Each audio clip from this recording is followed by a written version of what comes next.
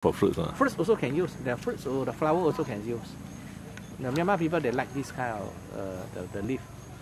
I think Chinese, they like flower. They like this leaves for cooking? Cooking for the sour taste. Oh. This leaf bring a lot of sour taste. So they grow it for these leaves, not yes, for the Yes, Myanmar for this leaf. No, there's no fruits, right? Fruit you have there. After the flowering, they got fruits. What fruit is that? Hibiscus. Small hibiscus fruits. Is it? Small round. Not for eating one. For eating, that one is also for eating. Huh? That one also for eating. The Myanmar people, they don't know how to eat. I think the Westerner, they know. Is it? Yes. The flower is Chinese people that like it. It's a kind of Chinese medicine. When they flower? Not now, right? Flower is Where?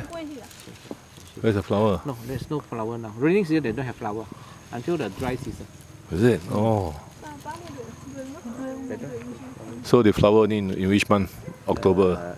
About November or December. This is a hibiscus flower leaf? One kind of hibiscus. Oh, this is... Oh, so you just grow it for the cooking there? My workers, they need it. Yeah. Yeah.